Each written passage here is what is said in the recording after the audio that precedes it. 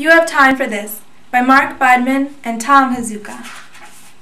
Praised by Robert Shepard, co-editor of New Sudden Fiction and Flash Fiction Forward.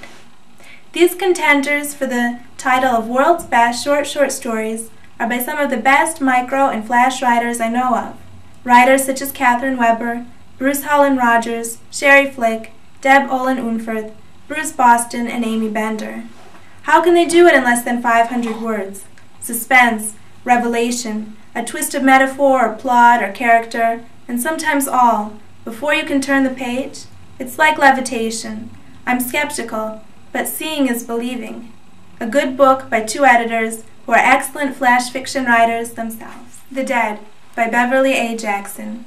We walk every morning, our pace well suited, old dog and old woman, a leash uniting us in silent journeys down country roads.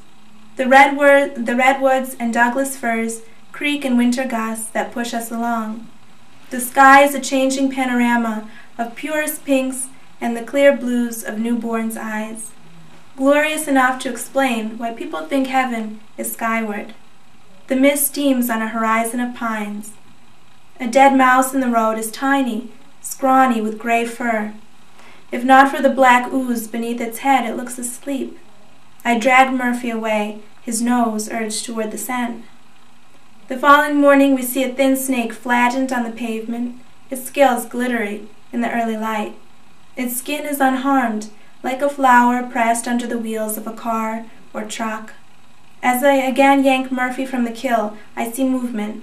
An infant is silhouetted, perched high in a tall, soft fur. It's a flash, an image. I cut my hand over my eyes, but she is gone, a mirage. Next outing, bitter cold, the trudge up Arcadia Road is arduous. Murphy's fur ripples against his flanks in the wind. I wonder, for the millionth time, how different life might be had the child been born. I shiver with cold and my dark thoughts. Better take a quick whiz, Murph, I say. The wind shakes the trees, making a whooshing, eerie rustle. The dawn skies are flat and gray. On the road, an injured wren huddles, motionless. I hold Murphy back as I swoop it up. It struggles only a little.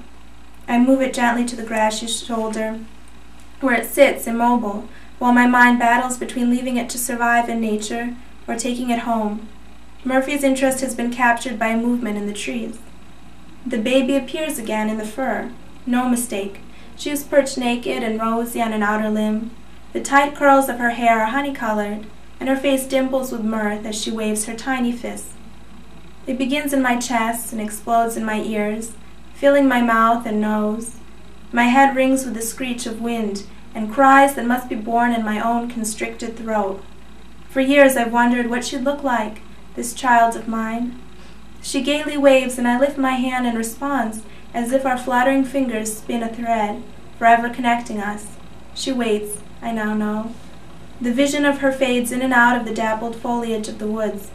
At my feet the bird takes a few faltering steps, and I swipe my wet face with the sleeve of my parka. When I look back, the empty branches, heavy with needles, sway, waving. The wren lifts off in a dazed and haphazard little circle. Then, buoyed by wind, it soars up into the trees.